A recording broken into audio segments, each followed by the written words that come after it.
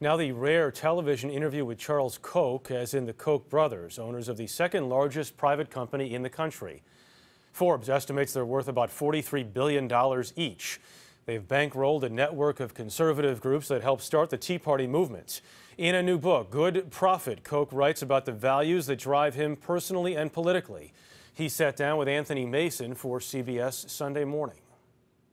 Do you think it's good for the political system that so much what's called dark money is flowing into the process now? Well, first of all, what I give isn't dark. Like what I give politically, that's all reported. It's either to PACs or to the candidates. And what I give to my foundations is all public information. But a lot of our donors don't want to take the kind of abuse that I do. They don't want these attacks. They don't want the death threats. So they aren't going to participate if they have to have their names associated with it. But do you think it's healthy for the system that so much money is coming out of a relatively small group of people?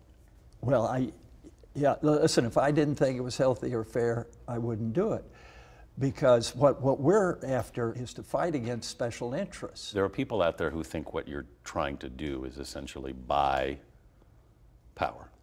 But I don't, what I want is a system where there isn't as much centralized power, where it's dispersed to the people.